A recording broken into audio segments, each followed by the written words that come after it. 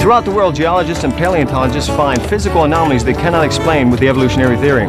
Hello, I'm John Gusty, and through a blending of scripture and scientific observation, the Hovind theory is a fascinating explanation of the flood, the Ice Age, the formation of coal, mountain ridges, and the Grand Canyon.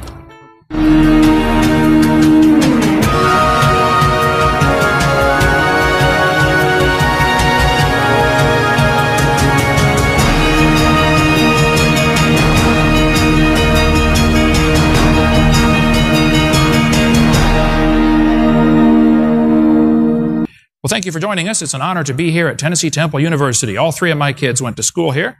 I almost went to school here, was registered and enrolled, and ended up going to Midwestern instead, Midwestern Baptist College, but it's good to be here in Chattanooga, Tennessee. I'm going to share with you this morning what we call the Hovind theory. What caused the flood in the days of Noah? I think Christians better have a good answer to the skeptics and scoffers. If you do any kind of evangelism at all, if you try to win anybody to the Lord, you're going to run into people who have a big obstacle to overcome, called evolution theory. They've all been taught for years and years and years that the earth is billions of years old. It took billions of years to form the different layers of geologic strata. And you're going to have to overcome all that if you're going to win them to the Lord. First thing a missionary has to do is learn the language so he can talk to the people he's trying to reach. And I think we as Christians better learn some of the language and be able to reach the people we're trying to reach in this community and around the world for that matter. Now, the Bible teaches the earth is about 6,000 years old, not billions of years old. If that's true, then we better explain some things. How do we get these giant canyons on earth like Grand Canyon, even canyons on Mars bigger than Grand Canyon? How do we explain that? How do we explain the frozen mammoths, the big, huge, hairy, hippie elephants that are frozen, standing up, some of them? Where did all the water for the flood come from? Where did the water go after the flood was over? These are fair questions that the atheists are asking, and we better have an answer for them. Where does the Ice Age fit into the Bible? Why do kangaroos end up only in Australia? Where was the Garden of Eden? What did God do before the creation? I mean, there are thousands of questions that we as Christians are going to come up against as we deal with the lost, trying to bring them to Christ. It is my prayer that this session, our video number 6 of our series, The Hovind Theory, will give you an outline or a theory of world history that'll give you the skeleton to hang the meat on. This is just a theory. I'm not particularly attached to any particular theories. If somebody finds something wrong, I'll change it, okay? But a lot of people have influenced this, and so far, after 16 years of speaking and teaching on this topic, have not found any serious flaws with the theory. So if you come up with some, please let me know. We're going to cover 3 main things today. The creation, which we covered earlier on seminar part 2, just touch on that. The curse, God put a curse on the ground, and then the catastrophe, the flood. What caused the flood in the days of Noah? We start off with the creation. The Bible says, in the beginning, God created the heaven and the earth. Before the flood came, the Bible says the people lived to be over 900 years old. You realize you could learn a lot in 900 years? Many people have never even thought of this, but Adam spoke every language in the world. Because there was only one, okay? And he was married to the prettiest girl in the world too, by the way. Things were very different before the flood came. We cover all that on videotape number 2 of our series. So get that seminar 2 if you don't have that one. The Bible says in 2 Peter chapter 3, knowing this first, there shall come in the last days scoffers. Did you know there are people that scoff at the Bible? And the reason they scoff, it says, is because of their lust. They don't want God telling them what to do. That's the bottom line every single time. I've never seen an exception to that. After doing over 90 debates at universities and about 7,000 radio and TV call-in talk shows, I'm convinced the only reason people scoff at the Scriptures is because of their lust. There's no scientific reason to reject the Bible, and there's no scientific reason to accept evolution. But they just don't like God telling them what to do. Bottom line. The scoffers are going to say, where's the promise of His coming? For since the fathers fell asleep, all things continue as they were from the beginning of the creation. This is called the uniformitarian doctrine. Hey, the way things are happening now is the way they've always been happening. Long, slow, gradual processes. We cover more on that on videotape number 4. The Bible says the scoffers are willingly ignorant. Willingly ignorant. In the Greek, that means dumb on purpose. The scoffers are willingly ignorant of how God made the heavens, and notice heaven is plural, and how the earth was standing in the water and out of the water. We cover more on that on videotape number 2 of our series, what the Garden of Eden was like. But the scoffers are ignorant of the creation, and they're ignorant of the flood. See, the world was overflowed with water and perished. The two things the scoffers are ignorant of are the creation, about 6,000 years ago, and the flood, about 4,400 years ago. They don't want to admit God created the world because that would mean He owns it and He makes the rules. And they don't want to admit there was a flood because that means He has the authority to judge His creation.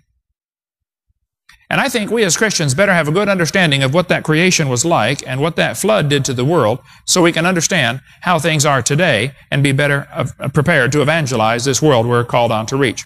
Now, the scoffers are also ignorant of the coming judgment. There's a judgment coming soon, folks, to a city near you. Well, the scoffers don't like the creation idea, they don't like the flood idea, and they sure don't like the coming judgment idea.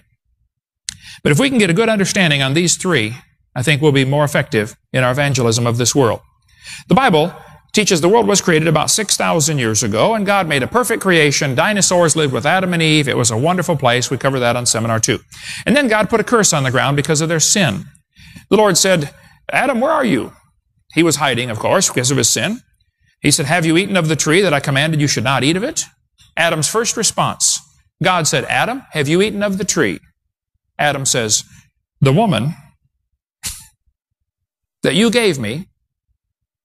He tries to pass the buck, Well, God, this is really your fault that I did this, because if you hadn't given her to me, I wouldn't have this problem. And if you hadn't made her in the first place, we wouldn't have this problem. Everybody does that. Try to pass the buck, Lord, the woman that you made, in other words, God, it's her fault and your fault. But finally he confessed and says, yes, I ate of the tree. And then he said to the woman, what have you done? And she said, well, the serpent, implying that you made, tricked me and I ate. She finally reluctantly confessed. And then God said to the serpent, you're going to be cursed and crawl on your belly all your life. He said to the woman, one of your curses is the man's going to rule over you. It's one of the curses, girls. The husband gets to be the boss, okay? And it is a curse in many cases, okay? And to the man, he said, I'm going to curse the ground for your sake. Cursed is the ground for thy sake. This is a fascinating verse. God said, Adam, I'm going to curse the ground for your own good. It's good that the ground is cursed because now you have to work for a living. This is going to keep you busy. You're going to work all day. You're going to go home tired. What if God provided everything for everybody all the time and you never had to work a moment in your life? All we do is sit around and think up ways to get in trouble. That's one of the problems with welfare. The Bible says God's welfare program is real simple. If you don't work, you don't eat. That was my welfare program with my kids growing up. You don't work, you don't eat. Plain and simple. It doesn't take long. They get their chores done. In the morning, you give them a list of things to do. Make your bed, do your homework, blah, blah, blah. You sit down for supper. You all pray together. Lord, bless the bunch as they crunch the lunch. Amen. And you look, stop right before anybody eats. Let's see. Notice, son, your bedroom's not clean. And daughter, your homework's not done. So you guys go finish that and come on back and eat when you're done. You only got to do that once to get their attention. You don't work, you don't eat. That's God's welfare program. But in America, we got a serious problem because we pay people to not work. And God said, cursed is the ground for thy sake. Work is one of the best things for you. It's wonderful therapy. The Lord said, in the sweat of thy face thou shalt eat bread, and then you're going to return to the dust when it's over. You're going to die. Then along came the flood in the days of Noah. Genesis chapter 6. This is mostly what we're going to focus on today. God saw the wickedness of man was great in the earth, and the imagination of the thoughts of his heart was only evil continually. And repented the Lord that he had made man on the earth, and it grieved him at his heart. And the Lord said, I will destroy man, whom I have created from the face of the earth, both man and beast and creeping things, for it repenteth me that I have made them. And the earth was filled with violence. Everybody was wicked. And God said, that's it. Noah, go build a boat. And God said, make thee an ark. And Noah said to his boys, hey boys, go for wood. We got to build a boat. And so they went and got all this wood, and they built a big boat. And we cover more on that. People say, oh, wait a minute, hold it. Why would God make a flood for the whole world? Why not just kill all the bad people? Isn't that kind of cruel to destroy the whole world? I mean, after all, the penguins didn't sin. Well, no, God destroyed the whole world. I think there are some things to consider about this flood. Number one, the flood left evidence where a miracle would not. If God had just said, okay, I want everybody to die except Noah and his family, what evidence would be left behind from that? The effects are here today for us to see and remember the judgment of God on sin. Plus, by God telling Noah to build the boat, it gave everybody warning time. Here's Noah out there probably for who knows how long. Some people say 7 years. Some people say 120 years. The Bible doesn't say. But Noah's building this ark for a long time. People are watching him put this big boat together and said, man, Noah, are you crazy? What are you doing? He says, man, it's going to rain. Now keep in mind, it probably, I don't think you could prove this dogmatically, but it probably never rained before the flood came. So Noah was preaching about something that had never happened. He said, hey guys, guess what? Rain is going to fall out of the sky. Everybody's looking around saying, yeah, right. That's never happened. They thought he was nuts. Hey, we're doing the same thing today as Christians. We're going around saying, hey, one of these days, an angel is going to come down with the Lord, and they're going to come to the clouds and blow a trumpet, doo-doo-doo, and the Southern Baptists rise first, the dead in Christ go first, and then the rest of us are going to take off for heaven. And everybody's looking at us saying, yeah, right. Nobody's ever heard a trumpet blow from a cloud and saw people take off for the clouds. I mean, that's just never happened. We're preaching that something's going to happen that has never happened in the history of humanity. That's what Noah was doing. He was preaching something's going to happen, and what he's preaching about had never happened. So while he's preaching, this gave people a chance to repent. People say, wait a minute, how could the world flood? Could it rain enough to cover Mount Everest? I was in a debate one time, and this skeptic stood up, and he said, Hovind, do you realize when it rains, it releases heat into the atmosphere? I said, yes, sir. I taught physics. It's called the latent heat of condensation. What's your question? He said, well, if it rained enough to cover Mount Everest, the heat would cook the entire world. I said, you are exactly right. He said, but don't you think it rained enough to cover Mount Everest? I said, no, I've never said that. He said, well, do you think Mount Everest was covered? I said, well, I don't think Mount Everest was there. I don't think the mountains even formed till late in the flood. The Bible covers that in Psalm 104. We'll get into that later when we talk about the mountain ranges forming on this planet. But no, I don't think it rained enough to cover Mount Everest. I don't know any Christians that teach that. I think what happened was the whole world was covered with water, but the water didn't come from rain. Very little water for the flood came from rain. So they build up this straw man that if it rained enough to cover Mount Everest, it would cook the world, and that's correct, but it's an artificial argument. That's not where the water came from. There are several theories about what caused the flood in the days of Noah. I'm going to share with you my theory in a few minutes, the Hovind theory of what may have caused it. We call it that because I don't want anybody else to have to take the blame for it if it's wrong. I will take the blame if it's wrong. And this will not be super evangelistic. It's just a matter of giving you some scientific evidence to put things together in your mind and say, wow, maybe that's what happened, and give you an answer to some of the skeptics and scoffers and atheists. But we need to understand a couple things. The original creation was very different. The Bible says there was not only the earth, but there was water in the crust of the earth, under the crust of the earth, actually. Psalm 24 says, the earth is the Lord's, He founded it upon the seas. That's an interesting verse. The earth was built on top of the water. Psalm 133, He gathereth the waters of the sea together as an heap. He layeth up the depth in storehouses. What today is in the oceans on the surface used to be in the crust of the earth, stored up in big subterranean chambers. Psalm 136, He stretched out the earth above the waters. Better read that verse very carefully. That's given us a powerful clue of what the original creation was like. And then the fountains of the deep broke open. The water that used to be in the crust went shooting to the surface when the fountains of the deep broke open. The Bible says in Job 38, Who shut up the sea with doors when it brake forth, when it issued out of the womb? Boy, I tell you what, if you've never seen a baby born, when the water comes breaking out of the womb, it is an amazing process. One of my friends was in college. His wife was standing there, cooking breakfast at the kitchen, and her water broke. Just like she wet her pants all over the floor. Her husband came running in. What happened? What happened? He slipped and broke his arm, and she had to drive him to the hospital and get his arm set. What a mess when babies are born. I delivered one of my kids at home, and when the water issues out of the womb, it is a royal mess. And He's telling us here in the book of Job, God is talking here in chapter 38, when the water issued out of the earth, it just burst out of the earth. And it says, and goes on and says, and break up for it my decreed place, and set bars and doors, and said, Hitherto shalt thou come, but no further, and here shall thy proud waves be stayed. I believe the earth broke up at the time of the flood, and we still have the scars all over the planet where this happened. They're called fault lines. I lived right by the San Andreas Fault. I've studied the Hayward Fault, the New Madrid Fault, the Golden Fault. None of them are my fault, but I've studied them, okay? There's no question the earth is busted up into plates, and there's no question these plates are moving. And when they move, it causes tsunamis and earthquakes and volcanoes. There's no question that stuff happens. The question is, when did this happen to the earth? I think it happened about 4,400 years ago at the very beginning of the flood. And evolutionists will say, so, well, don't you see that's proof of Pangea? These continents fit together. Can't you see how South America and Africa seem to be a fit? Well, yeah, now hold on a minute. How many have ever heard of Pangea? They teach us in the textbooks like some kind of fact, you know, all the continents used to fit together. I say, guys, now wait a minute. There's a couple things you ought to consider about this Pangea theory before you get too excited. First of all, they'll say South America and Africa seem to fit. Yeah, my house and the neighbor's house would fit too if you slid them together. What does that prove? Nothing. It doesn't prove the street oozed up in between them and the houses slid apart, okay? It's a pure coincidence. The shape of these continents is an absolute pure coincidence based upon the water level. The evidence they use for continental drift is interesting. They'll say the shapes of the continent seem to fit. Similar fossils are found on opposite sides of the ocean. Well, that may be true. But it's also true those same fossils are found literally all over the world. Those fossils found all over the world is just as much evidence of a flood. I mean, a worldwide flood, how far could the dead animals float around? Quite a ways, right? And then they'll say there are magnetic reversals in the mid-Atlantic ridge. Well, now hold on a minute. They don't tell you they shrank Africa nearly 35 or 40% to make them fit, do they? They don't tell you that Mexico and Central America are gone. Hey, señor, ¿qué pasa? ¿Dónde está Mexico, Panama, Costa Rica, Guatemala? They don't tell you that Europe and South America were rotated counterclockwise and Africa was rotated clockwise to make them fit.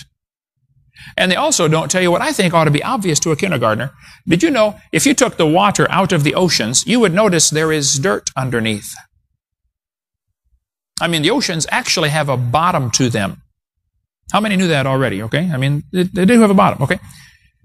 So people say, do you think the continents were ever connected? I say, well, duh, they're still connected right now. What do you mean, were they connected? Hello, they're still connected. They've always been connected. The earth has a crust. Under the low places are full of water, I understand, okay? But textbooks say, well, yes, there are magnetic reversals at the bottom of this mid-Atlantic ridge. Well, that's simply baloney, okay? There are no reversed polarity areas unless it's where rocks flipped over when the fountains of the deep broke open. That may have happened in some areas. But this is a lie, talking about magnetic reversals. Even one author wrote in a book, Deep Crustal Drilling in the North Atlantic Ocean, Science Magazine, volume 204, he said, it's clear the simple model of uniformly magnetized crustal blocks of alternating polarity does not represent reality. What they show you in your textbooks is not reality. Now, Walt Brown has a great book called In the Beginning. I disagree with Walt Brown on a couple of key things, and he's a friend of mine and a brilliant man. PhD in physics, taught at the Air Force Academy for years, has a website, creationscience.com, but I highly recommend his book in spite of our minor disagreements. He's got some great stuff on here on magnetic reversals. No, there are no magnetic reversals, only stronger and weaker magnetism. It's actually a jumbled up mess down there at the mid-Atlantic ridge. See, the Earth has lost 10% of its magnetic strength in the last 150 years. It's lost 40% of its strength in the last 1,000 years. It's pretty overwhelming evidence that the Earth's magnetic field is getting weaker. What does that mean? Well, that means it used to be stronger. And if the Earth's magnetic field is getting weaker, this creates a problem, because if you go back in time about 25,000 years, the magnetic strength would have been too great for life to exist here because of the heat generated. And so the evolutionists have to find an answer for the problem. Hey, we're watching the magnetic field decline, so it must be going through reversals. It has never been observed to reverse. It's only been observed to decline. I think Walt Brown has the best theory on continental drift. Let me play this for you real quickly. This is what's called the hydroplate theory by Dr. Brown. To me, it answers a lot of questions. We can see on our planet 17 very strange features that can now be systematically explained as a result of a cataclysmic global flood whose waters erupted from subterranean chambers with an energy release exceeding the explosion of 10 billion hydrogen bombs. This explanation shows us just how rapidly major mountains formed. It explains the coal and oil deposits, rapid continental drift, why ocean floors have huge trenches and hundreds of canyons and volcanoes. It explains the formation of the layered strata and most of the fossil record, the so-called ice ages, and major land canyons, especially the Grand Canyon. The pre-flood Earth probably had one very large supercontinent containing lush vegetation, seas, rivers, and minor mountains. According to the hydroplate theory, The pre-flood Earth had a lot of subterranean water, about half of what is now in our oceans. This water was in interconnected chambers, forming a thin spherical shell, about half a mile thick, perhaps 10 miles below the Earth's surface. Increasing pressure in the subterranean water chamber stretched the overlying crust, just as a balloon stretches when the pressure inside increases. Failure in the crust began with a microscopic crack, which grew in both directions at about 3 miles per second. The crack, following the path of least resistance, encircled the globe in about 2 hours. As the crack raced around the Earth, the overlying crust opened up like a rip in a tightly stretched cloth. The subterranean water was under extreme pressure because of the weight of the 10 miles of rock pressing down on it. So the water exploded violently out of the rupture. Calculations show that all along this globe-encircling crack, fountains of water jetted supersonically over 20 miles into the atmosphere. The spray from this enormous fountain produced torrential rains such as the Earth has never experienced before or after. The Bible states that all the fountains of the great deep burst open on one day. And it describes these events about 4,500 years ago, which we can now tie together scientifically in cause and effect order as the hydroplate theory. The fountains of the great deep and the expanding steam produced violent winds, some of the water jetting high above the cold stratosphere, froze into supercooled ice crystals and produced some massive ice dumps, burying, suffocating, and instantly freezing many animals. The high-pressure fountains eroded the rock on both sides of the crack and even threw up the limy contents of many pre-flood seas. Huge volumes of sediments settled out of this muddy water all over the Earth. These sediments trapped and buried plants and animals, forming the fossil record. The flooding uprooted vegetation, moving it to regions where it accumulated and quickly became coal and oil by processes we can duplicate in the laboratory today.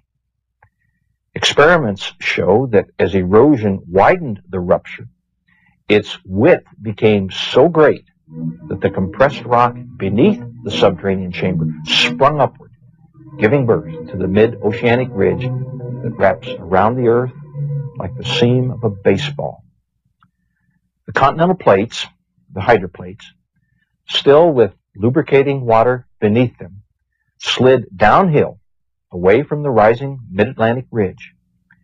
After the massive, slowly accelerating continental plates reached speeds of about 45 miles an hour, they ran into resistances, compressed, crushed, thickened, and buckled.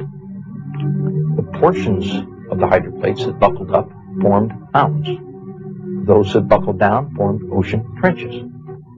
This is why these features are generally parallel to the oceanic ridges from which they slid. The hydroplates, in sliding away from the oceanic ridges, opened up very deep ocean basins into which the floodwaters retreated. Every continental basin was naturally left brimful of water, producing many post-flood lakes. Each lake that grew from rainfall or drainage from higher elevations spilled over its rim at the lowest point of the rim. That eroded a little notch in the rim, allowing even more water to flow through the notch faster, cutting the soft flood-deposited sediments even deeper.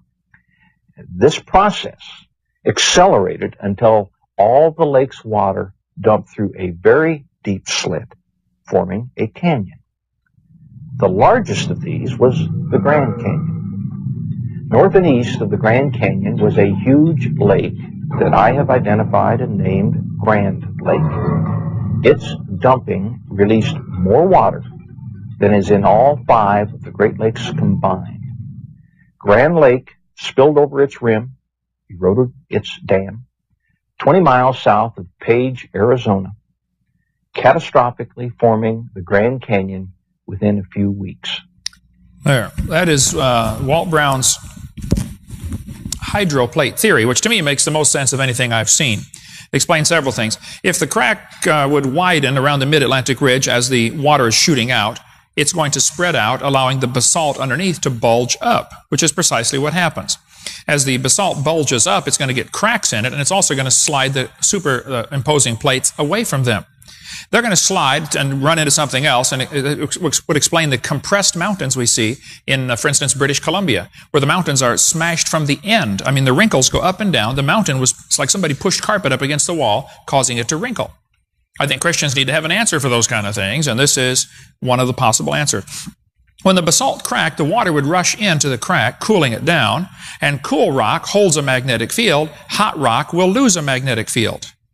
So when they found what they said were magnetic reversals at the bottom of the ocean floor, they're actually finding the old cracks where the basalt broke, because there were going to be warmer and cooler areas from simply the water rushing in. Those cracks are probably now all full of sediments. So don't let them tell you there are magnetic reversals. There may be a few from the rocks flipping over at the flood, but I think a much better theory is the hydroplate theory. So, as the continents were sliding away, some places are going to be sucked under, plate subduction. Now, Baumgartner has a great theory on plate subduction. I think his ties in here also, that the plates would tend to be sucked down. You ever stir pudding up and it gets a film on top? If you push in on the film on the pudding, it'll sink to the bottom and drag the rest of it with it. Magma does the same thing from a volcano. When it cools down, the lava gets a hard crust, and then if it sinks in one place, it'll drag a whole sheet of magma, of lava with it. This probably happened also during the flood. See, the continents are eroding. When it rains, you have landslides, mudslides, erosion, mass wasting, ground creep. All of those things are happening continually. Like last night in the thunderstorm here. I'm sure a lot of erosion took place around Chattanooga. Well, this mud is going to wash into the ocean. So two things are happening. The mountains are getting shorter. The oceans are filling in. But at the current rate of erosion, the continents are going to erode flat in 14 million years. So the evolutionists have a serious problem. They have to explain two things. Why aren't the oceans full of mud? Because there's only a few thousand years worth of mud in the oceans. And why haven't the mountains eroded away yet?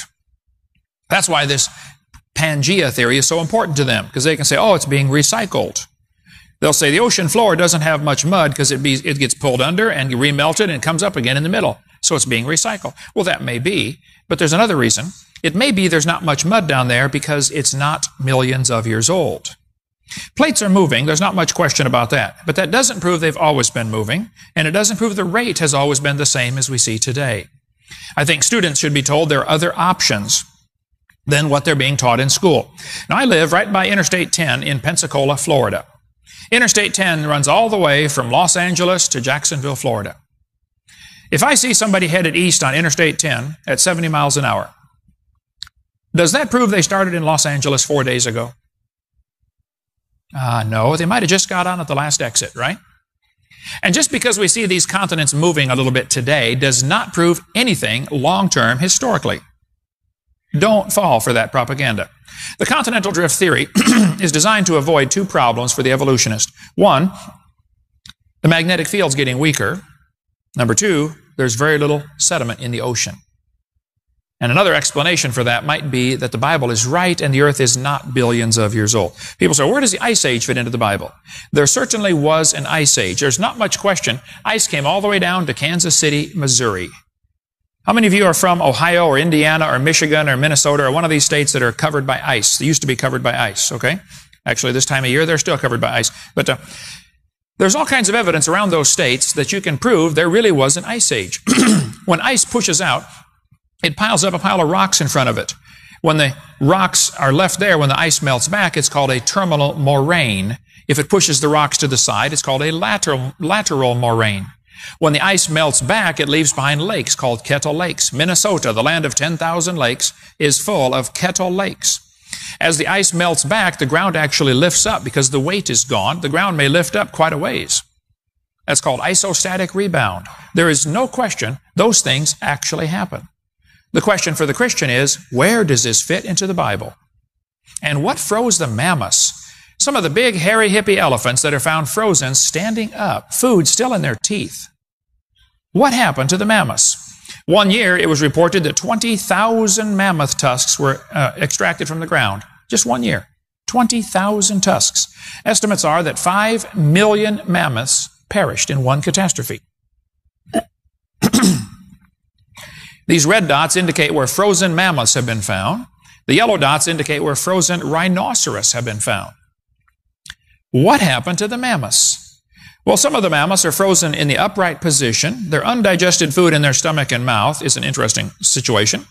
They died of suffocation. There's no water found in the lungs. The small ice crystals in the blood indicate they probably froze in less than 5 hours. That requires something less than 300 below zero. Now, it never gets 300 below zero on Earth. The coldest temperature ever recorded from National Geographic is minus 127 degrees. That's pretty chilly. But that's not cold enough to freeze the mammoths. What happened to freeze the mammoths? In 1999, I was preaching in Alaska, and I took the little tour to go out on a boat to see the Portage Glacier. And I'm standing next to this guy on the boat. I got talking to him, trying to witness to him. I said, "What do you do for a living?" He said, "Well, I drill for oil in Barrow, Alaska, near Barrow, Alaska." I said, "Well, when you drill down, do you find anything interesting down there?" He said, "You wouldn't believe the stuff we drill into down there." He said, "Just a few months ago, we were drilling down. We drilled through 1,000 feet of permanently frozen ground called permafrost, and we started bringing up pieces of wood. And we always take whatever comes out of the well and lay it out on the ground so we can get a core sample of what we're drilling through to know the formation." He said, "We drilled straight through a tree that was standing up. The tree was 300 feet tall, standing up under 1,000 feet of permanently frozen ground." Well, I preached in Barrow, Alaska a couple years ago.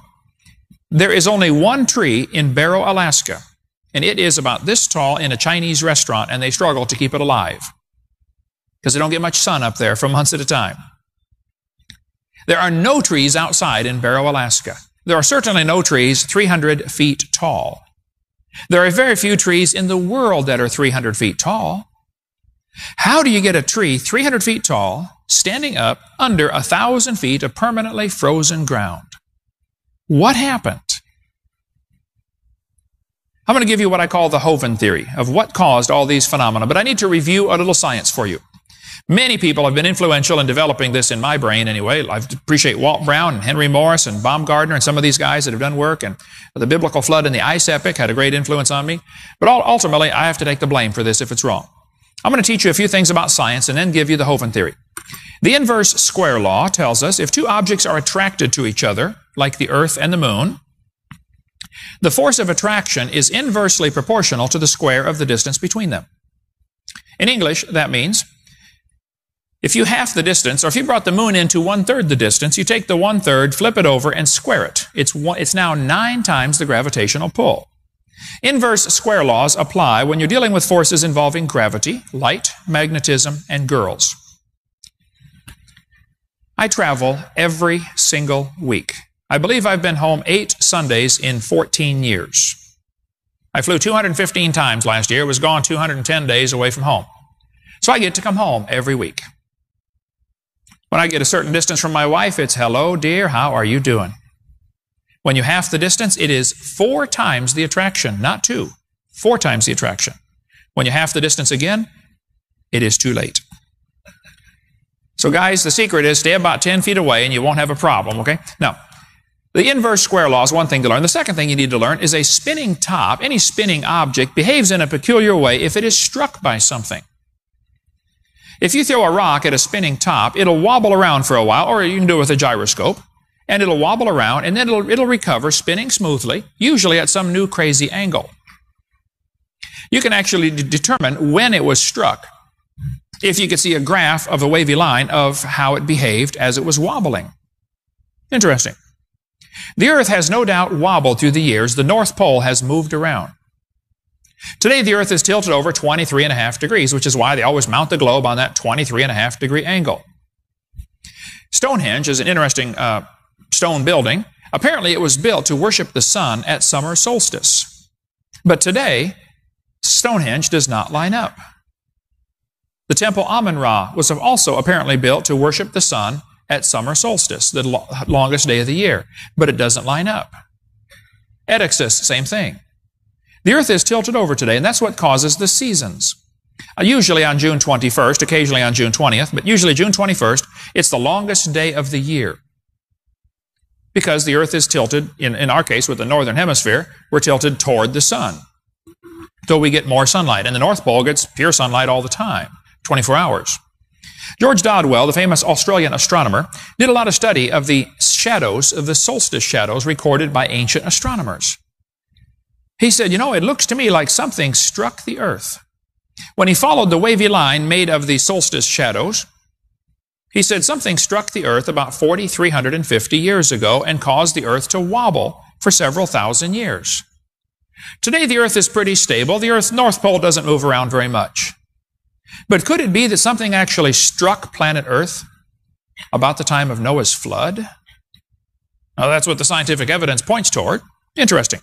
Today the earth is tilted over, and that's what causes the seasons. The first mention of cold weather in the Bible is in Genesis chapter 8, after the flood. I doubt they had huge polar ice caps before the flood came. I flew up as far as we could fly in Canada and then drove 2 hours north of that, way up into central Saskatchewan. We were only right about here. There's a whole lot of earth above us, but they said this is about the limit of habitable land where you can actually do farming, because north of here, the seasons are too harsh. You can't do any farming. There is a huge chunk of planet Earth, north and south, near the poles, that is simply unusable for farmland. Now, the Bible says God formed the world to be inhabited. I don't think what we have today is anything similar to what Adam and Eve saw. Next thing you need to keep in mind, the moon has craters on it, but we never see the moon get struck by anything. Where did these craters come from on the moon? Even Mercury has craters on it. Where did these craters come from? Mars has a canyon much larger than Grand Canyon. When the scientists studied this canyon on Mars, they said, wow, this canyon formed in a matter of weeks. Because they say there was melting water in one of the craters, it overflowed the rim and washed out this canyon very, very quickly. Well, duh. Why can they see a canyon on Mars where we can't find any water for sure and say this thing formed quickly, and you can look at Grand Canyon on planet Earth and can't conclude that water formed that canyon very quickly? I don't understand the stupidity involved here. Looks to me like you ought to be able to see that. As a ridge at the edge of the crater gave way and this canyon formed in a matter of months, certainly less than a year, said one of the scientists. Next thing to keep in mind, it's called the Meissner effect. How many have ever seen two magnets? You put them together and the one will float on top of the other one. You know what I'm talking about here? It's called the Meissner effect. That's how the Japanese trains go. We rode on one of those trains when I was in Japan. Man, they go flying down the tracks with magnetic levitation. No resistance that way, no friction. Next thing to keep in mind, there are comets flying around through space, and these comets are extremely cold, 300 to 400 below 0 Fahrenheit. Don't lick it. I need to find out if any of you are or were as dumb as I was as a kid. How many of you have a piece of your tongue stuck to a pump handle or a flagpole someplace on planet Earth right now because you licked it when it was cold? Come on now, be honest. Put your hand up. Okay, there's several. All right. Don't lick something 300 below 0. Trust me on that one. Okay, that'll be the last thing you lick for a while. If you throw a snowball too fast, it'll break apart. You couldn't possibly shoot a snowball out of a cannon. If you did, it would simply break apart in pieces before it even got out the end of the barrel. So a super cold ice meteor, if it were coming toward the Earth, would build up speed because of the inverse square law. As it got going faster and faster, it would break up out in space into a bazillion little ice crystals. Those would then shower down on the Earth as super cold snow. Next thing you need to keep in mind, the Earth has a very strong magnetic field, but it's getting weaker. At the time of the flood, it was probably about 15 to 20 times stronger than it is today. The magnetic field is weakening. The magnetic field would deflect super cold ice crystals to the poles, most of them. Also, super cold ice is easily statically charged. The northern lights are caused because of the Earth's magnetic field. How many have ever seen the northern lights? Unbelievably gorgeous. If you've never seen them, it's worth just get up there. So I've seen them in South Dakota and up in Canada. Unbelievably beautiful. The northern lights are something worth seeing. Anyway, the pre-flood world was very different. the world probably had a canopy of ice or water above the atmosphere. We covered that on video 2. Now, there are some creationists, including Walt Brown, who disagree. They say there was no canopy. And I think the arguments they use can be easily answered. And I'd be glad to discuss that if you'd like more. Next thing to keep in mind. Who on earth was Peleg? Genesis chapter 10, and I hate to say this about the Bible, so God, don't listen for just a minute, okay? But Genesis 10 is boring. Okay, as you read through that chapter, it's got all these big names that nobody on earth can pronounce except Alexander Scorby. You know, so-and-so begot so-and-so, and he begot so-and-so, and he begot so-and-so. And you're reading through this long, boring chapter of everybody begotten everybody. And all of a sudden, you come across verse 25. And it says, unto Eber were born 2 sons. The name of the one was Peleg. For in his days was the earth divided. And his brother's name was Joktan. Well, now, hold on a minute. Peleg is the only guy, it doesn't say anything about anybody else. Why does it say something about Peleg? It says, in his days was the earth divided. And then it says his brother's name was Joktan. Nobody else gets their brother mentioned. Why would his brother be mentioned? Well, the word Joktan means shorten. Peleg means divided. Peleg was born about 100 years after the flood. Notice he only lived to be 239. His daddy and grandpa and great-grandpa lived into their 400s. What was different? What happened in the days of Peleg? Next thing you need to keep in mind, the pre-flood world had a canopy of water above and water under the crust of the earth. Okay? Now, I made a decision years ago as a new Christian. I was 16 when I got saved, and all the atheists in my city started coming after me, trying to get me converted, away from Christianity. And I had some real problems believing some of the things in the Bible. They were showing me supposed contradictions and all that. We'll cover more on that on video 7. But I had to make a decision as a 16-year-old new Christian. I said, Lord, I'm going to believe your book until somebody can prove it's wrong. Some of my friends decided they're going to doubt the Bible until it's proven right. I think that's a mistake. I think I made the right decision. I said, God, I'm going to believe you even for the things I don't understand. And he's proven himself on just about every one of them. There's a couple I still got questions about. There was an atheist one time came to the preacher and said, Preacher, I don't believe anything in the Bible. I only believe science. He said, Preacher, if you can prove one verse out of the Bible scientifically, I'll believe it. The preacher said, well, okay. He grabbed the atheist around the neck, grabbed his nose, and began twisting his nose. Pretty soon, of course, the blood is pouring down his face, and the atheist said, what on earth are you doing? He said, I'm proving the Bible. It says the wringing of the nose bringeth forth blood. I don't recommend you do that unless you get a really hardcore atheist, then you might want to try that one. But I'm going to give you the Hovind theory. Now, this is supposed to be good teaching technique. I'm going to tell you what I'm going to tell you, and then I'm going to tell you, and then I'm going to tell you what I told you. You get all that? We're going to go through it very quickly, 8 simple steps of what I think caused the flood and explain all these strange phenomena on the planet. Then we'll go into them in a little bit more detail, and then we'll close this down. Noah and the animals got safely into the ark. A 300-degree below zero ice meteor came flying toward the earth and broke up in space. As it was breaking up, some of the fragments got caught and became the rings around the planets. They made the craters on the moon, the craters on some of the planets, and what was left over came down and splattered on top of the North and South Pole. The super cold snow fell on the poles mostly, burying the mammoths standing up. The dump of ice on the North and South Pole cracked the crust of the earth, releasing the fountains of the deep. The spreading ice caused the ice age effects, the glacier effects that we see. It buried the mammoths, made the earth wobble around for a few thousand years. And it made the canopy collapse that used to protect the earth and opened up the fountains of the deep. During the first few months of the flood, the dead animals would settle out and dead plants and get buried. They would become coal if they're plants and oil if they're animals. And those are still found today in huge graveyards. Fossils found in graveyards, oil found in big pockets under the ground. During the last few months of the flood, the unstable plates of the earth would shift around. Some places lift up, other places sink down. That's going to form ocean basins and mountain ranges. And the runoff would cause incredible erosion, like Grand Canyon, in a couple of weeks.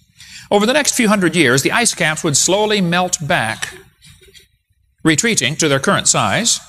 The added water from the ice melt would raise the ocean level, creating what's called a continental shelf. It would also absorb carbon dioxide out of the atmosphere, which allows more radiation to get in, which is going to shorten people's lifespans. And in the days of Peleg, it finally took effect. The earth still today shows the effects of this devastating flood. Now, a little more detail on each one. God told Noah, the Lord said to Noah, "Come thou." Did you catch that?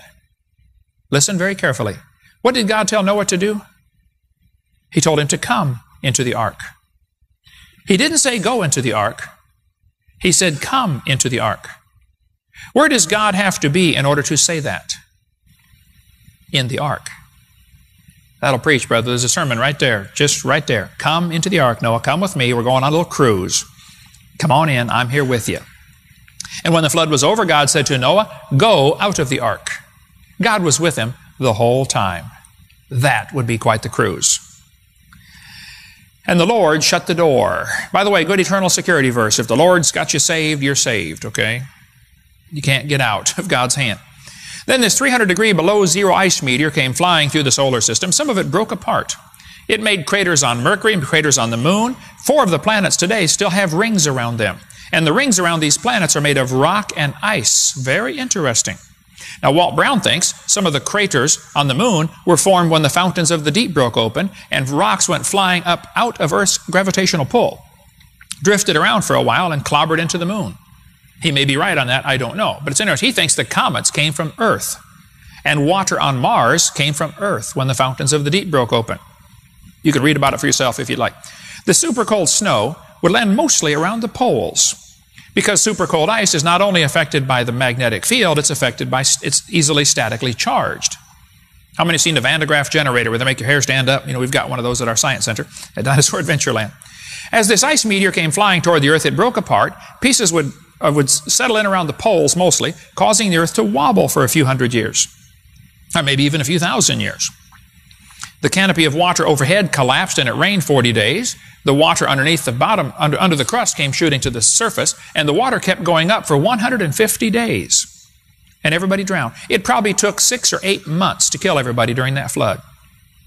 We all get the idea, well, it rained, everybody died first day. No, it took a long time for people to die. People would be running and fighting for higher ground.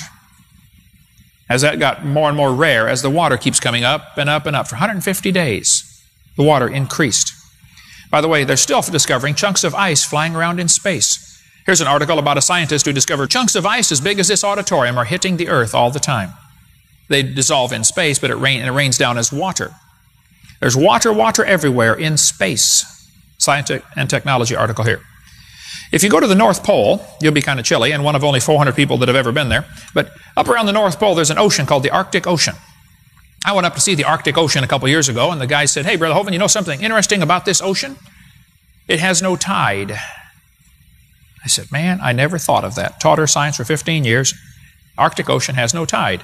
And who cares, right? Anyway, but there's an island up there called the New Siberian Islands off the coast of Russia. There on those New Siberian Islands, they find frozen bobcats, frozen lynx, frozen camels. What happened?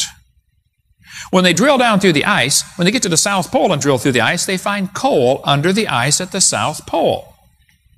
I would like to point out, Your Honor, there are no trees in Antarctica. 0. Admiral Byrd went down there and said they saw frozen palm trees or palm leaves near the South Pole. Scientists have discovered all sorts of frozen leaves, even dinosaur fossils, plant-eating dinosaurs, near the South Pole. Thousands of well-preserved leaves found in Antarctica. Leaves on the side of a cliff 250 miles from the South Pole. And the leaves still retain their original cellular structure and organic content. They're not petrified. They're preserved. They find dinosaurs, plant-eating dinosaurs, in northern Alaska. There are no trees up there. I was there. Nothing. Not a blade of grass in most places.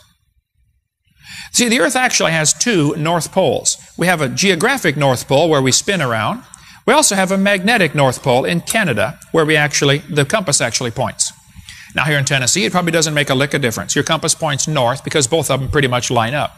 But if you live in Alaska, your magnetic north is way different than the real north, and pilots have to learn to adjust for that.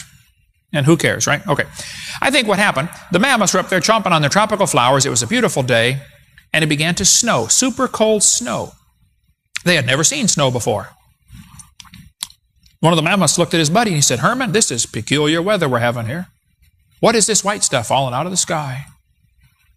I said, "I don't know, but let's get out of here." They started running around trying to find a place to hide, and the snow got deeper and deeper and deeper, and they got stuck in the snow standing up, and they couldn't even fall down. How many of you have ever been in a snowdrift so deep you couldn't even fall over? You ever been in one of those? I think that's what happened to the mammoths. People say, well, the mammoths have long hair. They're designed for cold weather. No, mammoths are not designed for cold weather. A lot of animals in the jungle have long hair where it's hot, okay? If the temperature is 70 degrees, long hair is just simply a decoration. It's neither, and there's a lot of things about the mammoth that shows they are not designed for cold weather. There's a whole section just in this book about mammoths are not designed for cold weather. You can read all about that. So the mammoths, some of them ended up frozen standing up in super cold ice, 300 below zero. As the ice goes pushing out toward the equator, it's going to carve out glacial grooves. If you live in Ohio, if you go out to Kelly's Island, you can go out in the Lake Erie and see the glacial grooves, scratches across the rock for miles.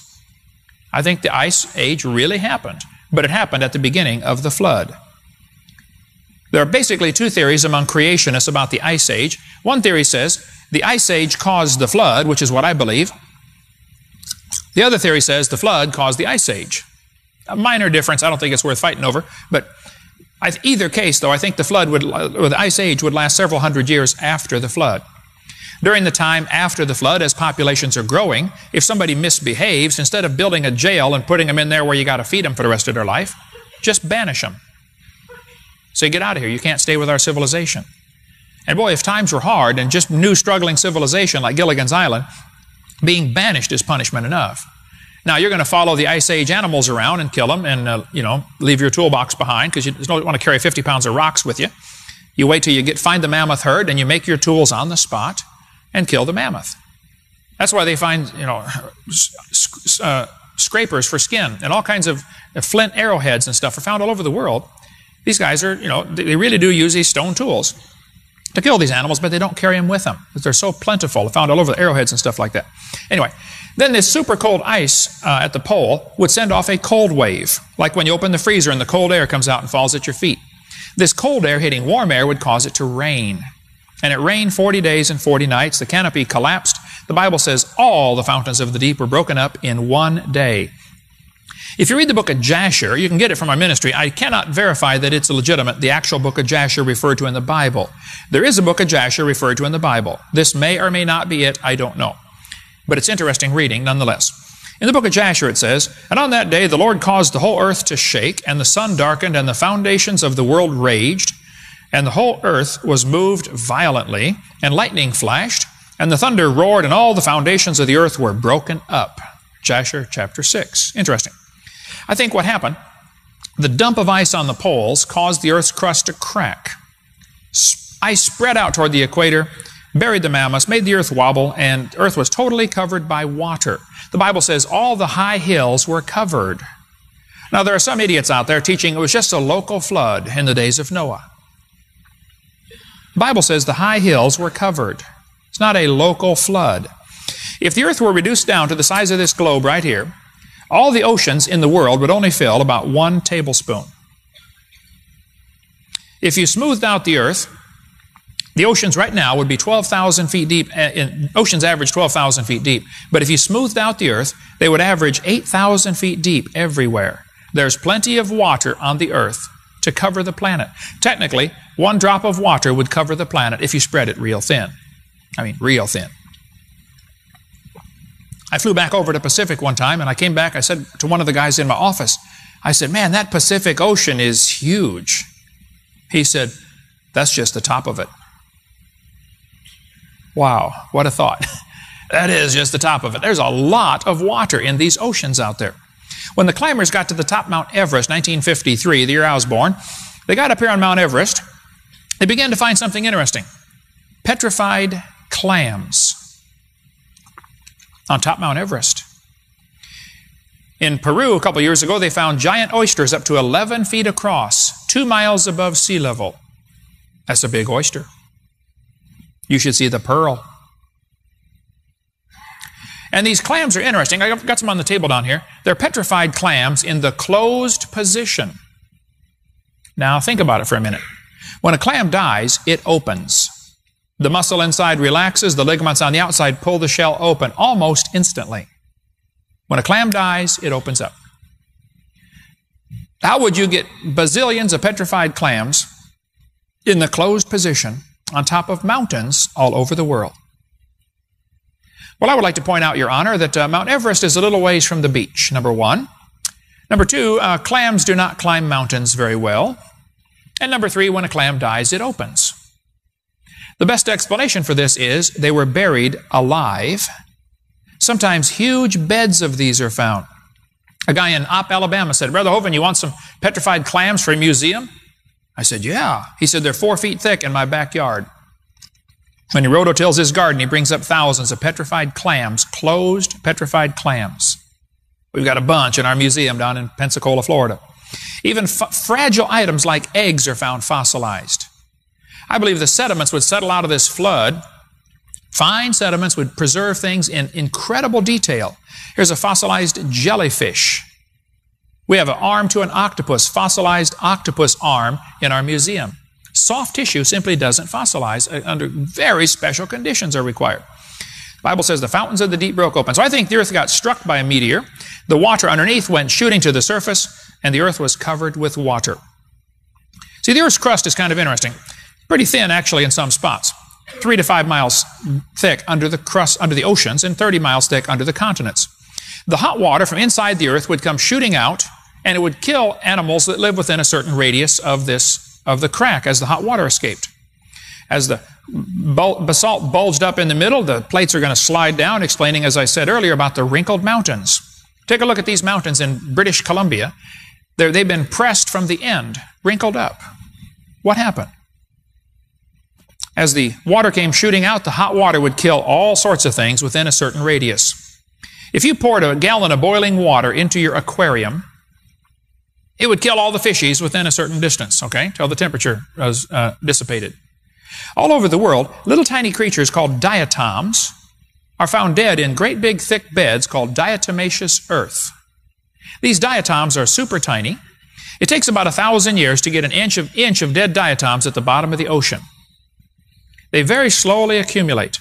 When it dries out, they pack it into a special powder called diatomaceous earth. It is used for all sorts of things. It's used as kitty litter. It's used as oil dye. Diatomaceous earth is used as swimming pool filters, used in bricks, used in aspirin. It's used in medicines. It's used in all sorts of strange things you would never think of. It's diatomaceous earth because it is so absorbent. I was in Lompoc, California preaching, and I went to visit the world's largest diatomaceous earth quarry. I believe it's the world's largest. They're in Lompoc, California, which is right smack on top of the San Andreas Fault. There in Lompoc, California, back in 1976, they found the fossil skeleton of a whale standing on end, 80 feet long, running through diatomaceous earth. Now, I know the whale is parallel with the layers. That's okay, because the layers have tilted up also. So the thickness of the whale becomes the problem, not the length. But still, if this stuff accumulates an inch every 1,000 years, how long is a dead whale going to lay there waiting for this stuff to gather around him? Dead whales are dissolved at the bottom of the ocean in a few weeks or months. Even the bones eventually disappear. They gave me a chunk of their diatomaceous earth out there.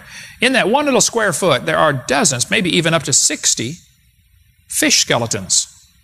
You know, fish skeletons are found in diatomaceous earth, and they're found with their gills extended, their fins extended. They died terrified.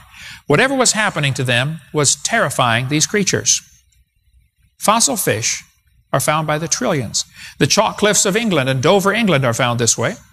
Chalk, from the Latin word crescia, which means chalk. Chalk 300 feet thick. There was a catastrophe that formed all this. The Bible says the waters prevailed upon the earth.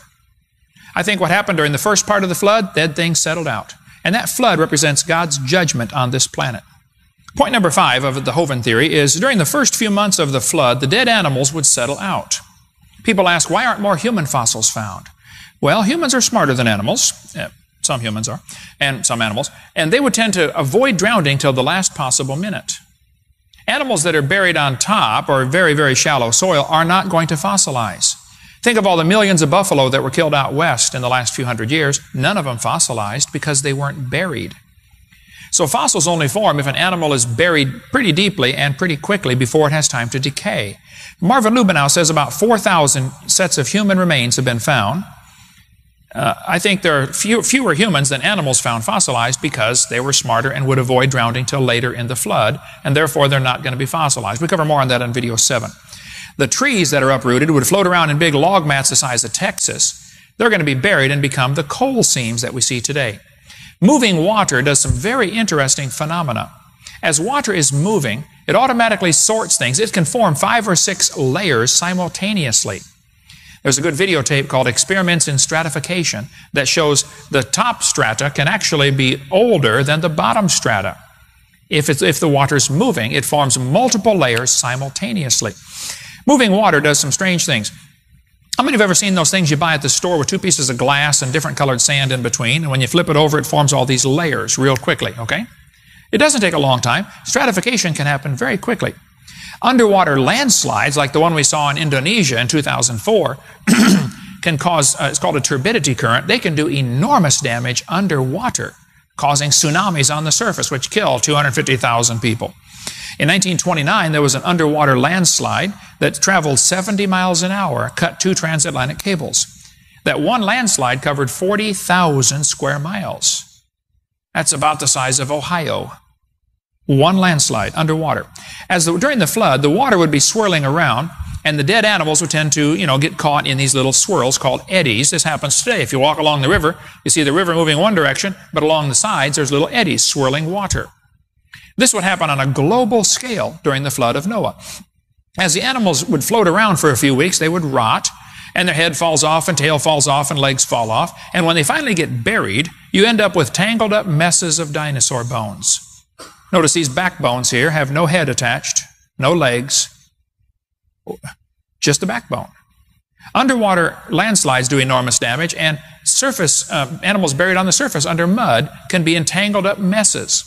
Fossil graveyards are very common all over the planet. They found a concentration of fossils like logs in a log jam. If you go to San Jacinto Monument in Texas, where Santa Anna finally met his match when the Texans caught up with him, the whole monument is made out of fossils. I mean, you look at the blocks of rock, it looks like great big blocks of stone, and they are. As you get up closer, there are bazillions of little tiny fossils in them. Here's 4 animals that are found fossilized in the swimming position. Their head held up high out of the water. I believe they probably got caught in the mud as the mud settled out of the water, and they drowned or died in the swimming position. In one place in Africa called the Karoo Formation, they said there are 800,000 million skeletons of vertebrate animals. A lot of animals died at one time. They found iguanodon skeletons in a Belgian coal mine extending through 100 feet of rock in the vertical position. Up in Canada on Axel Island, they find petrified redwood stumps. You can go to Axel Island. There are no trees on Axel Island. There are certainly no redwood trees growing there. How do we get fossilized redwood stumps on Axel Island? People say, well, hey, doesn't it take millions of years for things to petrify? No, things petrify quickly. There are scores of examples can be given where things have petrified in less than 100 years. Okay? 2 horse hoofs were found petrified in Oregon. A petrified water wheel shown here in this picture.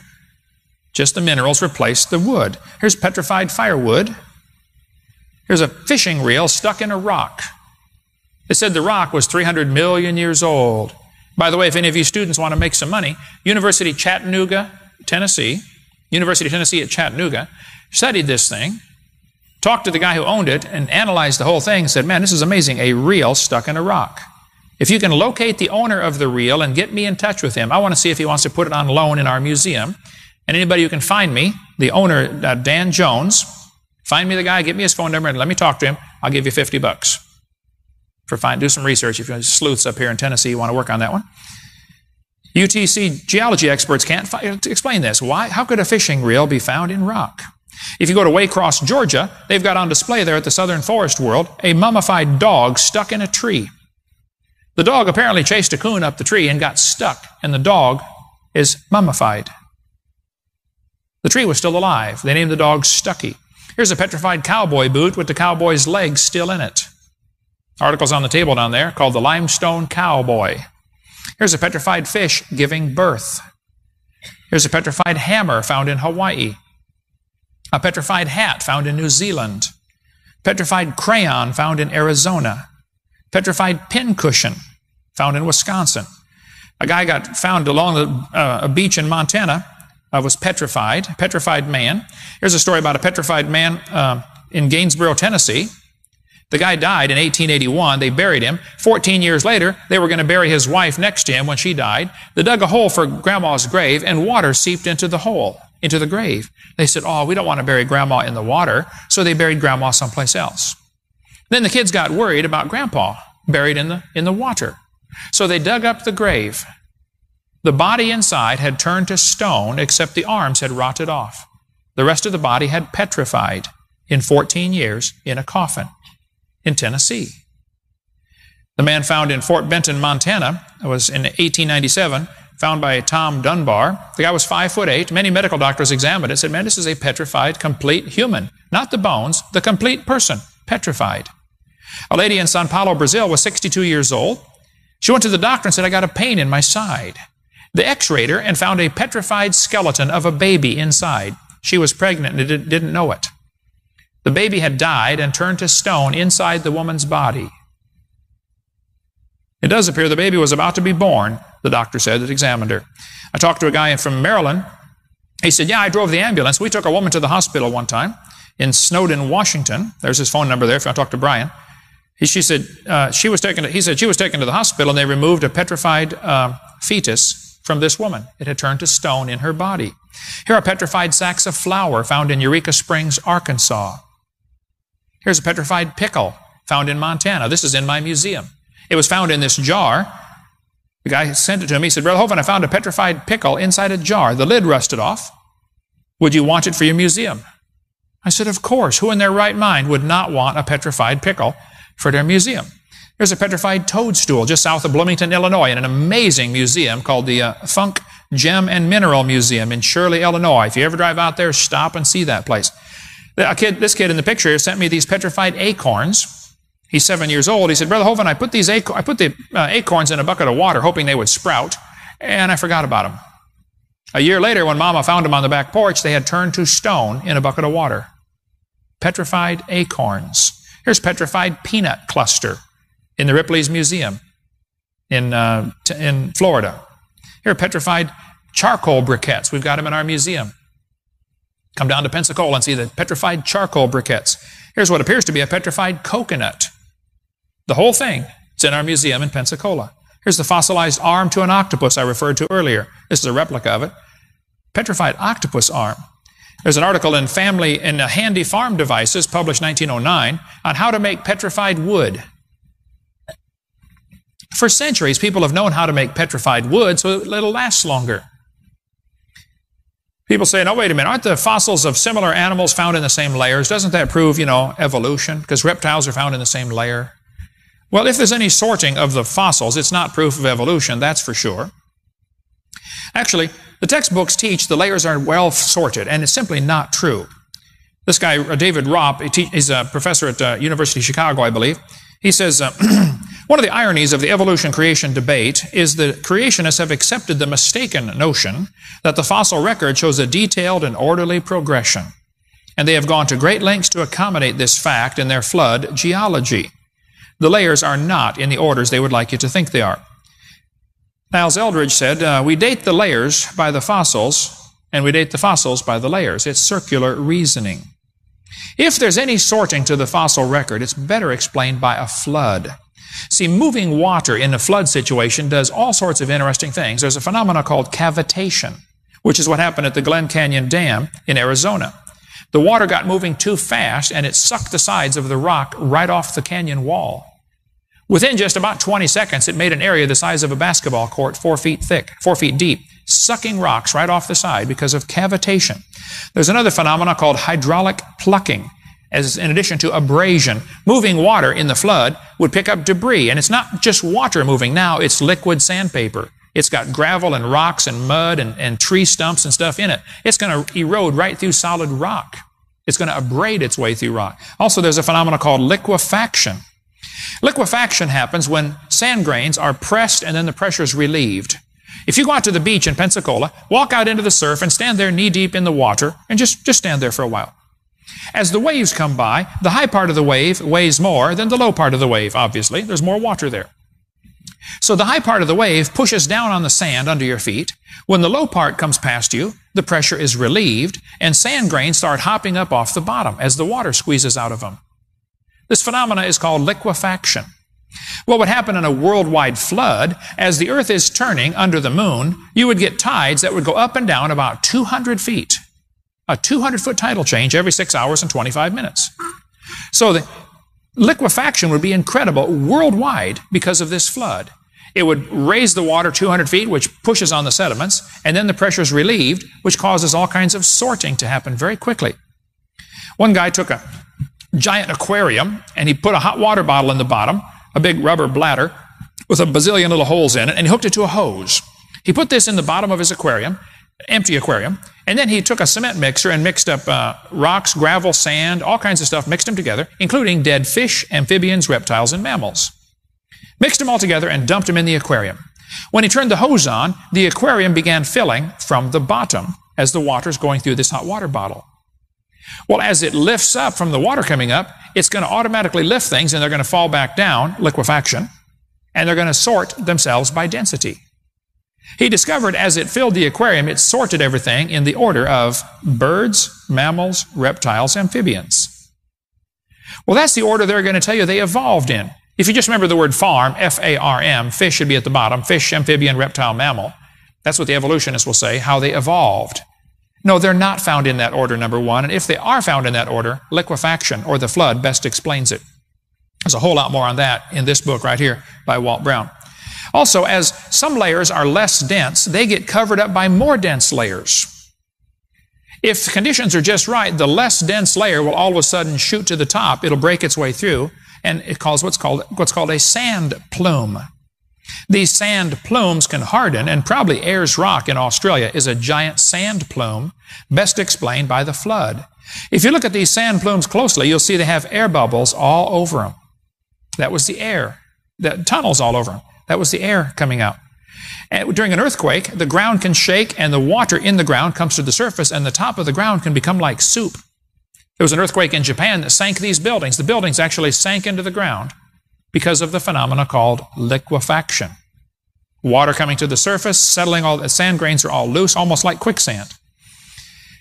Evolutionists will say, Hovind, don't you know the birds are found on top? That proves birds evolved last.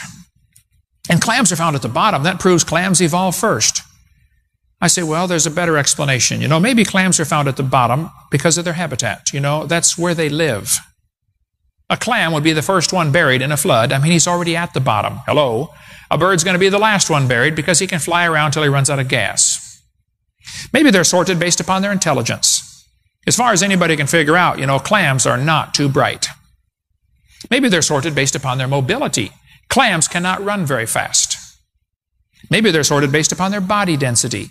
Clam shells are heavier than bird feathers. So the sorting of the fossils, if there is any, is not explained by evolution. It's much better explained by a flood. The Bible says the whole earth, the whole world was covered. All the high hills were covered. The mountains were covered. Then the waters assuaged, which means to drop down. NIV says the waters receded. No, they didn't recede, and they weren't wild animals. NIV got it wrong twice in that verse. They were all perfectly tame animals during the flood. But the waters didn't recede, the waters assuaged. The Bible says the waters stood above the mountains. Psalm 104, verse 5 and 6. Hugh Ross teaches it was a local flood in the days of Noah. 15 cubits above the highest mountain and it's a local flood? I'd like to see that happen. When I debated Hugh Ross, I said, Dr. Ross, do you believe in a worldwide flood in the days of Noah? He said, I believe in a universal flood. Well, that is just a deceitful answer, okay? I said, what do you mean a universal flood? He said, well, it flooded Noah's little universe. It flooded the valley that he lived in. I said, would you answer a question then for me, please? If it's just a local flood that floods Noah's valley, Why would God tell Noah to build that huge boat and fill it full of animals and stay in there for a year? Why not tell Noah to move? This local flood idea is dumb, capital D, dumb. Okay. People say, well, if the world's covered with water, where did it all go? Okay. During the last few months of the flood, the unstable plates of the crust of the earth would begin to shift and some places would sink down. Thin spots would sink down, other places lifted up. The water's going to rush off and fill in the hole very quickly, causing erosion very quickly. The Bible says in Psalm 104, at thy rebuke they fled. This is talking about the water. At the voice of thy thunder they hasted away. The water rushed off. They go up by the mountains, they go down by the valleys, unto the place which thou hast founded for them, which is the oceans. What happened was, the mountains lifted up, the water rushed off into the new low places. If we filled this auditorium 4 feet deep in water, preacher would be upset, I'm sure, but let's just do it for a science experiment, for the good of science. We're going to fill the auditorium 4 feet deep in water. Then we're going to get all the guys in the school to pick up that end of the building. They pick up that end, all the water is going to rush down, whoosh, over to this end of the building. It's common sense. If the earth were covered with water and some places began to sink down, other places are going to lift up. It's kind of like a water bed. How many have ever slept on a water bed before? You know, my wife is only 5 feet tall. When she gets sound asleep on the side of a waterbed, I don't like water beds, we don't have one, but I've slept on them a couple times. You wait till she's sound asleep on her side. I tiptoe in, stand up on a chair, and jump up as high as I can, boom, and land on my side of the waterbed. She goes up to the ceiling, comes down, and I sleep on the couch, because I don't like waterbeds anyway. But sure, if one place goes down, someplace else is going to lift up. The crust of the earth probably did a lot of flexing during the time of Noah's flood, and probably for the next few hundred or maybe even a few thousand years after the flood. Actually, I think this is still moving around a little bit, causing the earthquakes. There might still be water under the crust of the earth trapped. As some of the water escaped during the hydroplate theory idea, the plate would settle down, trapping water under there. There are still huge areas of trapped water. Did you know there are underwater, at the bottom of the ocean, underwater thermal vents? There's hot water squirting up from the bottom of the ocean. Well, duh, where is it coming from? Doesn't it have to come from down lower than that? There's still water in the crust of the earth, trapped down there. The ocean crust is pretty thin, about 3 to 5 miles thick. Continental crust is about 30 miles thick. Any earth science teacher can tell you that. That's been pretty well determined from, reading the S&P waves when earthquakes take place. The earth is cracked up, I understand, and a bunch of plates are moving around, and they're still moving a little bit. Pensacola has 0 chance of an earthquake, according to this map. Some places have a real good chance of an earthquake. The cracks have been found, and they're still active, still moving. The earth would be like a big water balloon. It would be floating, flexing up and down. Now, we're talking just a few miles. On an 8,000-mile earth, a few miles of movement is close to 0 in scale here. The water would run off, causing enormous erosion canyons. Just south of Houston, Texas, they had a flood several years ago in New Braunfels, Texas. The water went roaring over as it flooded and overflowed its dam and caused incredible erosion. If you fly out west and just look at some of the erosion patterns, it's unbelievable how much erosion this planet has had. You see the 3 gossips here, the rock spires sticking up out of the ground, or the penguins, or go see the Arches National Park in Utah, or Bryce Canyon. You see these rocks sticking straight up out of the ground. They'll tell you it takes millions of years to erode all this stuff. Yes, boys and girls, millions of years of erosion. I don't think so. That's in my backyard. There's my ink pen on top of it. I had a pile of dirt out there, got rained on one time, and it made erosion marks. Here's millions of years of erosion along a highway built a few months ago. There's millions of years of erosion. No, I don't think so. I think that's my glasses sitting right there. Erosion can take place quickly. There's obviously great erosion marks in Washington and Idaho from the Missoula flood. There was an ice dam. I believe this would happen after the real flood of Noah's time, maybe a few hundred years later. Ice caps are melting back, but a big bunch of water got trapped, all of a sudden released itself, shot down to Portland, Oregon, did incredible erosion. Along the way, there's a waterfall, one of the largest waterfalls in the world, called Dry Falls, Washington. But there's no water going over this waterfall. Totally dry. But when it was flowing, it was probably bigger than all the waterfalls in the world put together. You can study about Dry Falls, Washington, if you want to read more on that. It's also interesting to notice nearly all the mountain ranges in the world follow the coastlines. As Walt Brown mentioned in his hydroplate theory, that's probably because they formed at the same time as the result of the same event. The mountains arose, the valleys sank down. The flood in Texas, the Guadalupe River flooded, had 30 inches of rain in 1 week. Water overflowed the spillway and did unbelievable damage to that area around, this city when the dam overflowed. It carved a canyon a mile long, 50 feet deep, and hundreds of yards wide through solid limestone rock. Guadalupe River residents rebuilding after flood losses. Interesting. 70 feet deep in some places. Now keep in mind, it carved this through solid rock. One flood, little bitty flood, 30 inches of rain in 1 week. Bent rock layers are also found all over the world. These bent rock layers indicate the rock was bent while it was soft. If you bend hard rock, it's going to shatter and make little fracture lines all along the curves. I was in Crystal Cove State Park in Los Angeles. I saw these bent rocks. I went up to get a picture up real close. The closer I got, the more confusing it is because there are no fracture lines. All these dozens and dozens of layers were still soft mud while they were bent, and then it hardened. All the layers you see in the earth that are bent were all soft at the same time. They are not different ages. A friend of mine's a pilot. He sent me this picture. He said, Brother Hovind, as we fly over Grand Canyon, off to the sides of the canyon, there are sinkholes. The water runs into these holes and goes down, who knows how far, and then squirts out the side of the canyon into Grand Canyon. Well, if it keeps eroding away that sinkhole, it's going to eventually wash out and make another side canyon. After the flood, in Noah's time, the surface would dry out first, leaving the inside still soft, muddy ground, which would slowly dry out. As it dries, it shrinks and contracts, causing wrinkling on the surface. As mountains lifted up, it would cause metamorphic rock to be formed. This formed, I believe, during and after Noah's flood. Skeptics say, well, wait, excuse me, now how did all these kangaroos get to Australia, and why are they only there? Well, the Bible, I believe, after the flood was over, the oceans were smaller than they are today. Today, the earth is under 70% of it's underwater. I don't think it was that way right after Noah got off the ark. If you look at this map, you can see England and Ireland were part of France. If you lowered the water just a few hundred feet, everything would dry up in between England and France. That was probably the beach line way out there. You can see it from this satellite view. If you look very carefully, you can see that's England and Ireland there. You can see under the water and see the beach line where it used to be. The water is really very shallow along there. Between Alaska and Russia, the water is only 60 feet deep, about from here to that pole. 60 feet. If you lowered the oceans 60 feet, Russia and Alaska would be connected.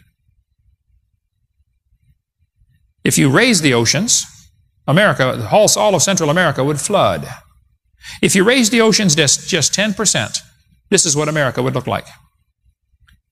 One little island over in Appalachia and all the Rocky Mountain area, and that's it. All of central United States would be flooded. Did you know Chicago is only 600 feet above sea level? 600 feet. You know, from here to the stop sign, 2 football fields. That's how high Chicago is above sea level. If you lowered the oceans a few hundred feet, Florida would be huge. Cuba would be annexed to Florida. I believe during the end of the flood, as the oceans filled in, everything got stabilized, and then the ice caps melted back, raising the ocean levels even more. Probably the Atlantic Ocean got too full and spilled over into the Gulf of Mexico. We'll cover more on that in a minute. Pensacola Bay and Mobile Bay are about 7 feet deep. You can stand up just about any place out there in Pensacola Bay. If you lowered the waters a few hundred feet, Australia would be connected to Vietnam. The water between Vietnam and Australia is very shallow. So the kangaroos, people say, how did the kangaroos get to Australia? They hopped. That's how they get everywhere. See, kangaroos and wombats and koalas are non-aggressive. Compared to tigers, they're just not very aggressive. So when animals got off the ark and over here in Turkey where it landed, they're going to start spreading out and establishing their territory. And the kangaroo's got his home, and he's raising his family, and all of a sudden the tigers come in. I want this property. Okay, so rather than fight, they run. Less aggressive animals would constantly be pushed to the migration fringe, to the edge, okay? They would rather run than fight. And they ended up, over generations, over maybe, who knows, 100 years or so, they keep spreading out, and those that don't run get killed, and they end up in Australia down here. But at the same time, while they're being pushed to the edge of the migration fringe, the water's coming up because the ice caps are melting back. And as the ice caps melt back, the water comes up, and all of a sudden, Australia is protected. It's now an island, where it used to be part of the mainland. And they just got as far away as they could get from the tigers, and then that's where they got stuck, in Australia. And we have a continental shelf today because of the ice melting back, adding depth to the oceans. If the Earth was shrunk down to the size of this globe, you couldn't even find Mount Everest. You ever see those globes where you can feel the bumps on them, you can feel the mountains? That's baloney. They have to greatly exaggerate those mountains. If you shrank the Earth down to the size of a cue ball to play pool with, the Earth would be rounder and smoother than the cue ball. A 5-mile mountain on an 8,000-mile Earth is insignificant. We talked about raising the oceans greatly changes the shapes of the continents, and so does lowering the oceans. I think these erosion marks happen, these erosion canyons and things happen after the flood. Minneapolis, for instance, is 670 feet above sea level. Well, the Mississippi River runs from Minneapolis to New Orleans. It's about 1,150 miles away. As it runs, the Mississippi drops 670 feet in 1,150 miles. That's 7 inches every mile. The Mississippi has to run a full mile to drop 7 inches. Very low slope, very gently moving, generally. If you built a dam across Grand Canyon, a really big lake would fill in behind it. Textbooks say over millions of years the Colorado River carved Grand Canyon from solid rock. I don't think so. I've studied Grand Canyon pretty actively. Grand Canyon had to form as a result of enormous erosion, as we covered on video 4, and you saw in Walt Brown's hydroplate theory video clip there. Grand Canyon is kind of puzzling because the river loops back and forth, but it also has steep sides. Now, a looping river like the Mississippi is usually indication of, low slope, gradually sloping ground, so the river loops back and forth. Steep sides usually indicates fast-moving river on high slope. Grand Canyon has both. Steep sides and loops and meanders. And the evolutionists will say, wow, I wonder how that river made that canyon. The river didn't make that canyon. The flood made Grand Canyon. Very, very quickly. One catastrophe can really rearrange the real estate. In 1964, there was an earthquake in Alaska that dropped sections of neighborhoods down 40 or 50 feet. I was at Turnagain Heights preaching up there, I'm going up there again this September to Anchorage, Alaska. The incredible damage done just in a few seconds to that community. When Mount St. Helens blew its top, the whole north side of the mountains slid down into the valley. My sister lived up near there when it happened. This whole top of the mountain slid off to the side, uncorked the volcano, and steam and ash came shooting out of the volcano at about 100 miles an hour.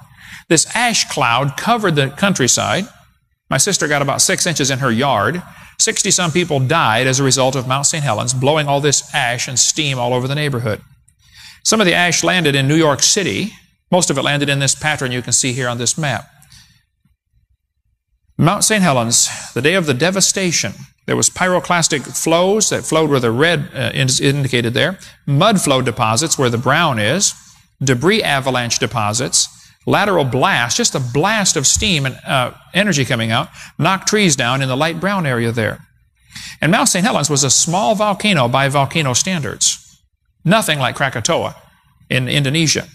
As the swirling mass came down the mountainside, it automatically sorted into layers. This mud flow flowing down the mountain covered up blocks of ice that were blown off the volcano when the eruption took place. Here's a semi half buried in mud. It blew enough mud out that everybody on Earth can have a ton of it. It would fill a 10 cubic yard dump truck every second, 24 hours a day for 600 years. That's how much mud was moved out of that volcano. As the mud flowed down, it flowed over blocks of ice that were as big as a house. because they were blown off the volcano. It used to be covered by glaciers. Beautiful, beautiful mountain. These blocks of ice under this hot mud exploded, making erosion pits. This happened in a few seconds. Now, some teacher is going to bring his kids here someday and say, boys and girls, you see this erosion along the side of this pit? This took millions of years.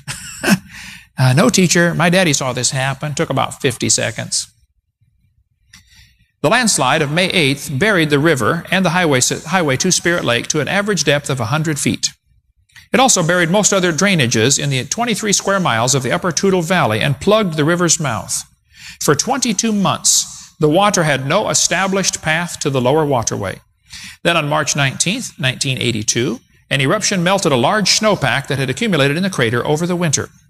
The waters mixed with loose material on the slopes of the mountain created an enormous mud flow. In 9 hours, while no one watched, happened overnight, the mud flow carved an integrated system of drainages over much of the valley and reopened the way to the Pacific Ocean. The drainages included at least 3 canyons 100 feet deep. One is nicknamed the Little Grand Canyon of the Toutle because it's a 1/40th scale model of the Grand Canyon. The water was backed up behind the mudslide. When it got too deep, it went over the top. Carved out canyons in a hurry. One canyon is 1,000 feet wide, 140 feet deep. Happened in a few hours. Once water starts going over a dam, it'll erode out things very, very quickly. You've got one right near here, Grassy Valley, north of Dayton, Tennessee, where the water goes, the whole area drains down into a big hole and then comes out probably 8 miles away in a cave not too far from Dayton. I went spelunking in there with Kurt Wise, who teaches up at Bryan College. We went in that cave, spent a whole lifetime, or many years studying this. This used to be a cave that went probably all the way down to Chattanooga area, and it's now all collapsed back. Just about 5 miles of it is left is all. If you go to Georgia, south of Columbus, Georgia, there's in a town called Lumpkin, Georgia, there's a huge canyon area there. It's a state park. This great big canyon area started as a result of, they think, of the Methodist Church not putting gutters on their building back in 1830, and it started causing a little gully, and the gully got bigger and bigger and bigger, and now it's several hundred acres of eroded ground, started it since 1830. When you go down into the canyons near Mount St. Helens, you will see erosion. It was incredible there, and it has, the sides of the canyon are stratified, nice, neat layers. They say, now wait a minute, all this mud flowed in here at one time. Why is it stratified? Well, because moving mud automatically stratifies. Get a jar of dirt, add some water to it, and shake it up and set it down. It settles into layers for you very quickly. At the bottom of that big canyon is a little tiny creek called the Toutle River, about from me to the TV right there, 20 feet wide. That little river did not make that big canyon, okay? And that little river at the bottom of the Colorado, of Grand Canyon, did not make the Grand Canyon either. It was formed by a lot more water than that. So the textbooks are lying to you when they say that river made that canyon. Mount St. Helens, when it blew, also blew down bazillions of trees all over the neighborhood. Trees were blown down. It was unbelievable how many trees were blown down. They blocked up rivers, just incredible damage. You can see the huge semis here next to those giant trees out there in Oregon and Washington State. The trees were hauled out as many as they could. They hauled out thousands and thousands of truckloads of trees and just rescued about 10% of the wood. So many trees were blown into Spirit Lake that you can actually walk across the lake. 2,000 acres of floating wood on the lake, on Spirit Lake.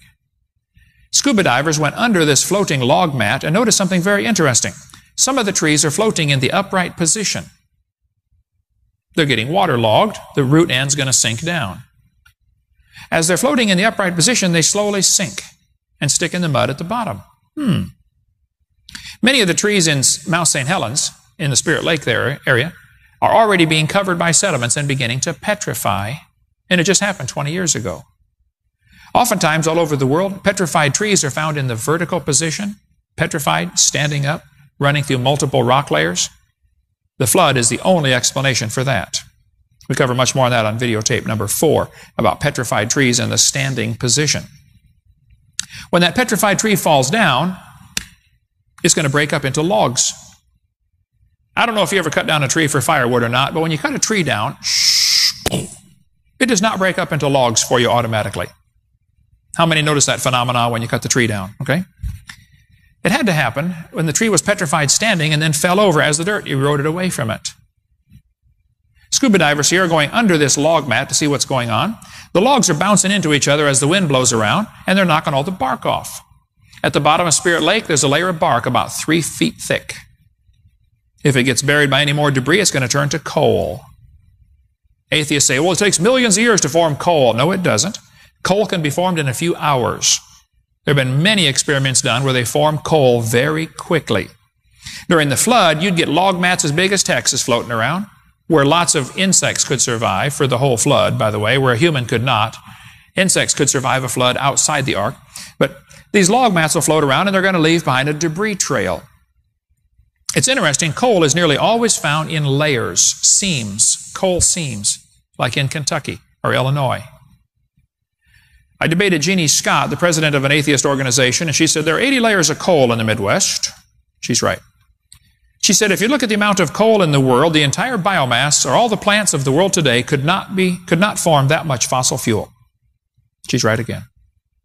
She said, don't you see, there had to be a lot of time to make all this coal.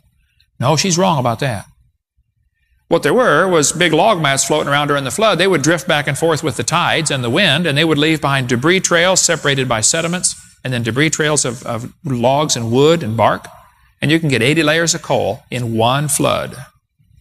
There's a coal mine in Montana. The coal is 200 feet thick and covering 10,000 square miles. In the roof of one coal mine, they find dinosaur tracks. They're digging out the coal, and they look up at the ceiling, and there are dinosaur tracks in the ceiling. Well, during the flood, the dinosaurs were walking around probably in shallow water, stepping on all this debris, this rotting wood, and left their tracks behind. It got filled in by sediments right after they got there. Petrified trees in Alabama are standing up, running through 2 different coal seams. Oftentimes, coal seams, you dig along for a while, and pretty soon they come together. Branching coal seams. Absolute proof they formed very quickly. Not millions of years different in age, okay? This coal mine in Montana was 200 feet thick. Coal. And human artifacts are found in coal from time to time. Here's a bell found inside a lump of coal. Here's a vessel found in solid rock, supposed to be 600 million years old. A lady in Illinois broke open a lump of coal. There's a gold chain inside, 10 inches long. A carved stone found in Iowa in a coal mine. Here's an iron pot found in a coal mine in Oklahoma. Here's the sole of a shoe found in Nevada inside a piece of coal. The Bible says the waters assuaged or sank down, and the waters returned from off the earth continually. If a section of the earth sank down, the water would rush in to fill in the hole, but then it would slosh back and forth for a while. There would be tidal waves going back and forth. The Bible says in Genesis 8, the waters were going and returning. That's the Hebrew phrase halak vashab, going and returning. I believe layers of sedimentary mud were laid out during the flood, and then the mountains arose, the valleys sank down, they would be bent and twisted, and then erosion would take off the surface, depositing more layers on top. That's why we have what's called an unconformity in geology, best explained by Noah's flood. The Bible says the ark rested in the 7th month. Noah didn't get out till the 13th month. He stayed in for 6 extra months. Why? Well, for one thing, there's nothing to eat outside. Number 2, the ground is still muddy, and the water was still going and returning. It's not safe to get out of the boat yet. Probably Noah hit bottom, cut off the anchor stones, and then the ark got picked up and moved a few miles and resettled again by another wave coming back as the waters were going and returning. We cover about the Noah's Ark anchor stones on video number 3 of our series. And there's nothing outside to build your house with anyway. The Bible says the waters decreased continually. So in the Hovind theory, the ice caps gradually melted back, slowly raising the ocean levels. During the first few hundred years, there was time to spread out around the world. God came down, confused the languages at the Tower of Babel. People said, I'm out of here. They took off, spread around the world, had their kids and grandkids. And over a few hundred years, the water came up, and they ended up trapped where they are today.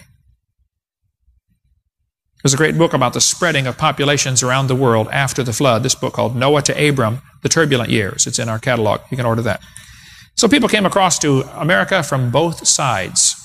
Came across the Bering Land Strait, and you can walk from England to Iceland to Greenland to America if the water was lower. As the ice caps melt back, they leave behind the obvious features that we see. Yes, there really was an ice age, best explained by the flood. And then in the days of Peleg, the earth was divided. Peleg was born 100 years after the flood. I think his daddy named him that because something had changed. So there are 4 theories of what the days of Peleg means. What does it mean divided? What was divided? One theory is the languages and nations were divided at the Tower of Babel. Second theory is the continents moved. I don't buy that one. Third theory is the water came up from melting ice. That would divide the continents. That's probably what the one I would fall in, the category I would believe. Number 4 theory is that the land was surveyed. They got to be so many people, they said, look, let's just draw some lines on the ground here, okay? This is my yard, and that's your yard, and let's put a rock right here and a rock right here. They started surveying the land and dividing the land up. That's natural. You got to do that eventually as populations grow. So, as the melting ice went into the oceans ended up deeper, wider, and colder. Cold water absorbed CO2, so that would take away some of the greenhouse protection, and lifespans were shorter. The deepest point in the English Channel is only 150 feet deep. You know, not even from here to the back wall. So we get these ideas, wow, you know, it's blue, therefore it's water. Yeah, it is, but some of it's deep and some of it's not very deep. I think the flood's the best explanation for that. As the ocean filled in, it would gradually get too full and flow over into the Mediterranean Sea. Probably the Straits of Gibraltar were washed out as the water flowed over and backfilled the Mediterranean. Then it got too full and backfilled past Sicily. Maybe that's why they're finding underwater cities. For the first few hundred years, people would be building their cities in some of these areas, and then all of a sudden the water starts coming up. Hey guys, we got to get out of here. They had to abandon their cities. Underwater cities are found quite a few places. As the water filled in the Black Sea, they had to abandon the whole civilization there. Underwater cities were found in the Black Sea, under 150 feet of water. They didn't build them there. And today the earth still shows the effects of this flood to remind us God hates sin. Whenever you're pumping your gas in your car, you can think, boy, this came as a result of Noah's flood. This electricity running these lights here is powered by coal, probably. They're burning up some of the trees that were growing in the Garden of Eden in the pre-flood world. Every time you see articles in the paper about dinosaur bones, it can remind you of the flood in the days of Noah. See, God left enough evidence behind that anybody with a brain can look around and say, boy, God, you hate sin. I better live for you. And Satan has worked very hard to take all of the evidence from the planet that shows God's flood, and he's twisted it around, and he's teaching kids today, all this evidence shows evolution. He's taken what God has created as evidence and twisting it around. I want to leave you with this fossil in your mind here. This is a fossil of a fish swallowing another fish. Either that or the little one is a dentist. I don't know. Okay? But neither one thought they were going to die that day. The big one had the little one halfway down, and the flood came, and the mud probably covered them up, and they died. The Bible says it's appointed unto man once to die, but after this, the judgment. Harry Truman lived right on the side of Mount St. Helens. Tim Barron's, a friend of mine from St. Louis. I'm on their show every Wednesday morning, the Tim and Al show. He told me he witnessed to Harry and tried to get him saved, and Harry wouldn't listen. Harry cussed and swore, and he said, he listened, but he did not get saved. Well, the officials came in and said, Harry, you live right on the side of Mount St. Helens. This volcano is going to explode. We would like you to move. Harry said, I've been living here all my life, and I'm staying right here. And he did. He stayed right there. He died. Harry's one of those they never found after the explosion. Isn't that stupid to live on the side of a volcano that's about to explode and refuse to move? Wouldn't listen to the warning. You know, it's just about as stupid to know, hey, God sent His angels and His messengers and His Bible and says, hey, this world's going to be destroyed. You better get saved. And people say, I don't want to get saved. I'm staying right here. Well, duh, you're as dumb as Harry.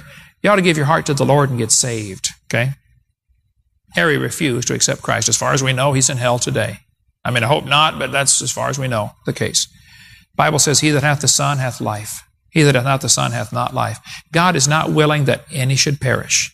If you're here today and you're not saved, God wants you to be saved. He wants to forgive your sin, take you to heaven when you die. But just like it was in the days of Noah, the Bible says, so shall it be when the Son of Man comes back. They were eating and drinking and marrying and giving in marriage, and they don't care. Got the same thing today. until the flood came and took them all away. So shall the coming of the Son of Man be. Jesus is coming very soon. We must all appear before the judgment seat of Christ. Knowing therefore the terror of the Lord, we persuade men. I'd recommend that you get busy and say, God, use me for something. I want to persuade somebody to go to heaven. He's coming quickly. What are you doing with your life? If you want to be saved, if you want somebody to explain to you how to go to heaven, we'll have an invitation at the end of this tape to show you what the Bible says of how you can go to heaven. I hope you've enjoyed this video series on creation, evolution, and dinosaurs. Much more important, though, than knowing all the truth and facts about science is to know the truth about whether you're going to heaven or not.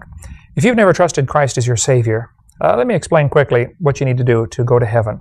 The Bible says we're all sinners. We've all broken God's laws. We've disobeyed the Creator. We've done wicked things. We're sinners. Some are worse than others, at least in man's eyes, but we've all broken God's laws. And the Bible says you have to repent. The word repent means to turn. It actually means two things, to turn from your sin and to turn to God. God's looking for a change in your attitude where you say, Lord, I don't want to do wrong anymore. I'm sorry, I've offended you. I want to do right. And you turn from sin and you turn to God and say, God, would you please forgive me? Would you save me? The Bible says in Romans chapter 3, verse 23, that all have sinned and come short of the glory of God. You need to admit you're a sinner. Number two, the Bible says in Romans 6:23, the wages of sin is death. We deserve to die and go to hell because of our sin. But Jesus died for you. He loves you. He wants you to come to heaven.